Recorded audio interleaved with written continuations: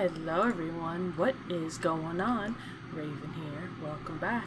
Today we're at the gamer.com website where we're talking about 15 Disney movie fan theories that actually got confirmed. Number 15, Finding Riley. Everyone knows that Pixar loves to include little Easter eggs in all of their films. However, fans quickly realized or theorized that Riley from Inside Out is one of the school children that are visiting the aquarium that Dory is trapped in from Finding Dory.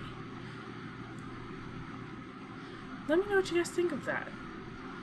Disney did confirm it in the posted in the official Toy Story Facebook page. Now, why they would confirm in a Toy Story Facebook page and not a Finding Dory or Inside Out page, interesting. Number 14, the little brother of two surprising princesses.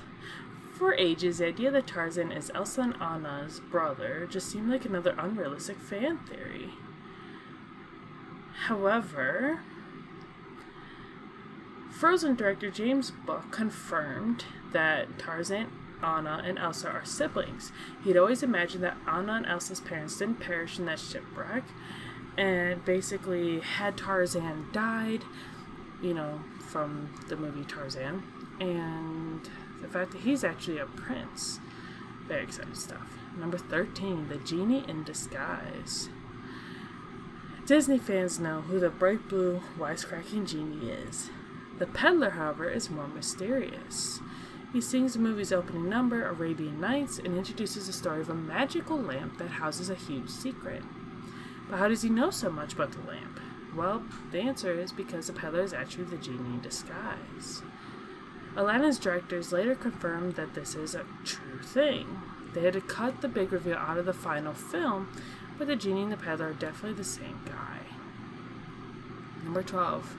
Priya is queer. Turning Red is a coming-of-age story about preteens who live in Toronto, Canada.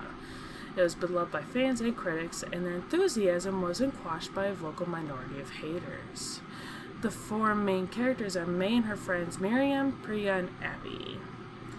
And fans developed a theory that she is queer. It is not openly addressed in the film, but she seems to be attracted to both girls and boys. It turns out they were correct. Andrea Gall, a cinematographer for Pixar, said that Priya's attraction to a girl at the end of the movie is supposed to be a slice of queer representation. Number 11. It was all a dream. People love to speculate that events of TV shows and films take place in the lead character's mind. What if it's all a dream or all a figment of their imagination? Disney Channel's former flagship show, Hannah Montana, was no exception. For years, fans theorized that Miley Stewart's alter ego was either a dream or a crazy fantasy. So, Disney Channel decided to surprise everyone. In the DVD extras of Hannah Montana's final season, an alternate ending was included, in which the events of the show were actually Miley's childhood fantasies. She desperately wanted to become a pop star, and as we know, the dream came true. Number 10. Hercules and Ariel are related. Hercules and Ariel might not seem like two Disney characters who are likely to be related. For one, Hercules is set in ancient Greece, while Little Mermaid takes place literally thousands of years later in the ocean. However, numerous Disney fans have noted that this pair both descend from mythical gods, and thus must be a family on some level. Well, let's see what this is true. Turns out Zeus shares much more than just excellent facial hair with Ariel's father, Triton. Triton is a son of Poseidon, who is the brother of Zeus, meaning Hercules and Ariel are first cousins once removed. So there you go, they're related. Number 9, a story of human destruction. Have you ever wondered where all the humans are in the Cars universe? Like Lightning McQueen and his friends clearly live on our planet. Cities like London and Tokyo are featured. Where are all the human inhabitants? Where did they go? Well, Pixar creative director Jay Ward confirmed in an interview with Screen Crush that the Cars did in fact get rid of every single human on the planet. Why? That's the question, literally. Number 8. Nala was banished from the Pride Lands by Scar. Well, have you ever wondered how exactly Nala manages to find Simba in The Lion King?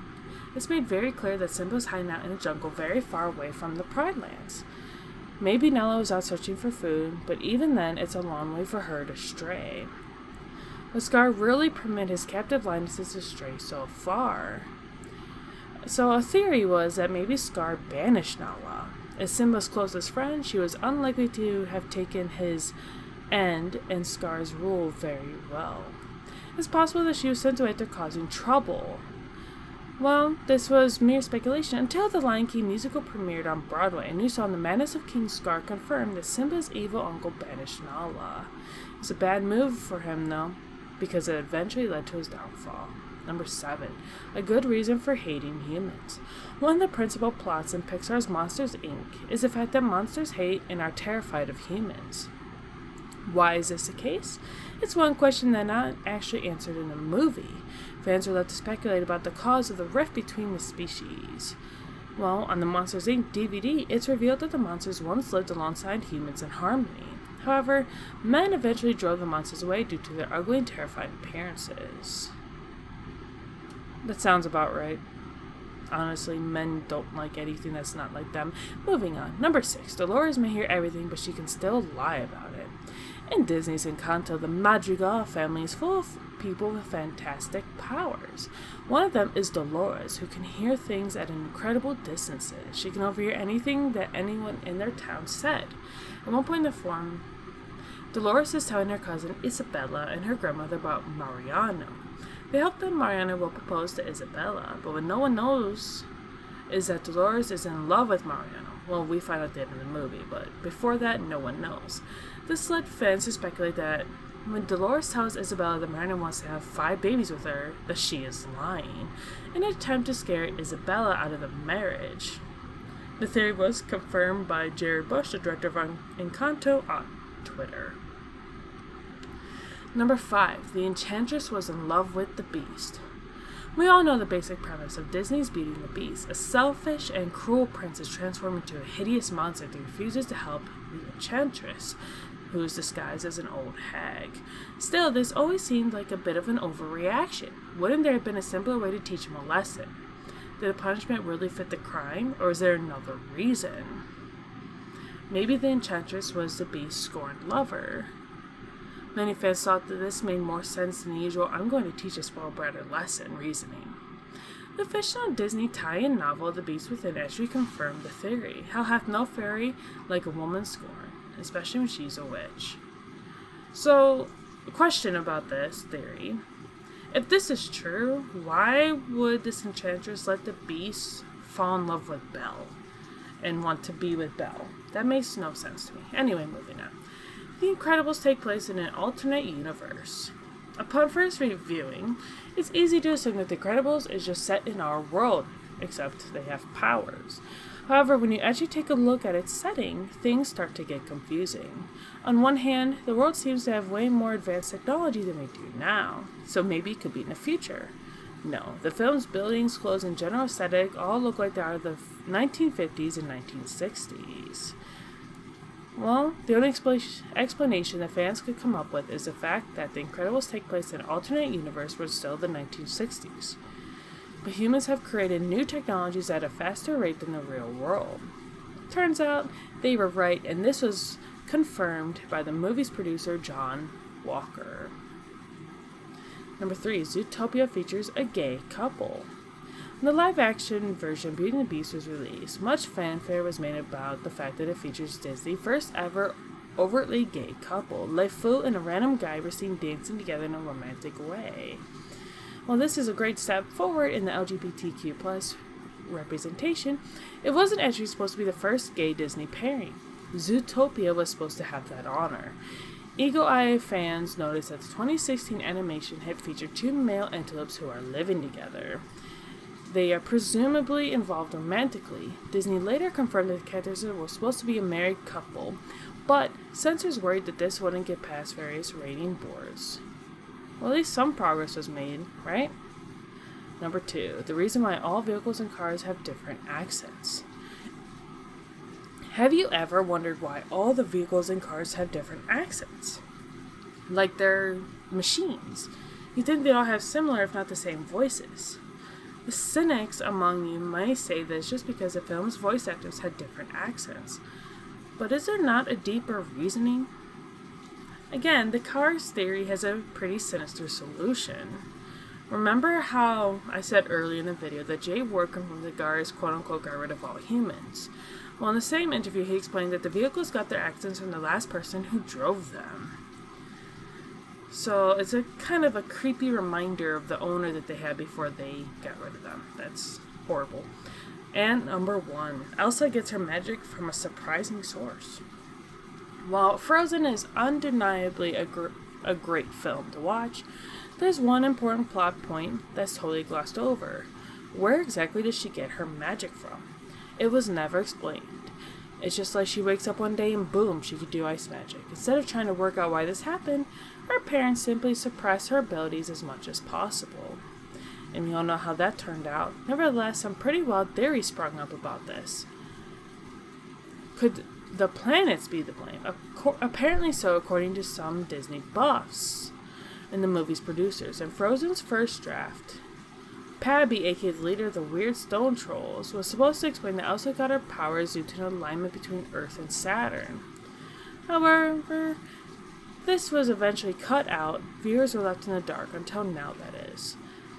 You see, I always have the theory that because it is proven that Elsa and Rapunzel are actually sisters.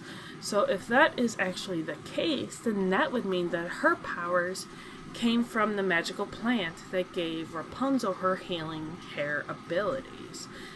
This was actually proven in a theory, and you know, it was actually legit proven that those two are actually sisters, and that Elsa and Anna are cousins. But because she was raised with Anna's parents, they took her in as their own daughter. And so they grew up thinking that they were actually related. But in reality, because think of it this way. Anna has reddish brown hair. Rapunzel has a goldish blonde hair. Anna's parents both have darker hair. And while I guess technically you could say that both Rapunzel's parents have darker-ish hair as well, but if you kind of look at the picture of the family, Rapunzel's eyes are like a greenish blue color. So it would make sense that her sister would have bluish eyes as well. Because I'm pretty sure if we look at the image of the family, her mother has lighter color eyes. And her father does too. So if we take a good look at the image of the parents, if I could find one close up, that is, it's like he has blue eyes and she has green eyes. So wouldn't that make sense to have their daughters have blue and green eyes? Now I know technically that doesn't necessarily mean anything, but that's just my 2 cents. Let me know what you guys think of this in the comment section down below. I'm gonna link the website in the description, so if you do want to read the whole thing, since I did skip over some of this stuff, you can go ahead and read it all for yourself. If you guys do like today's video, make sure you hit the like button before you go. Also, if you're not subscribed yet, please go ahead and subscribe to the channel. And make sure you have notifications turned on, so you should be able to see every single time I upload, which is just about every single day of the week. And I will see you all next time. Bye!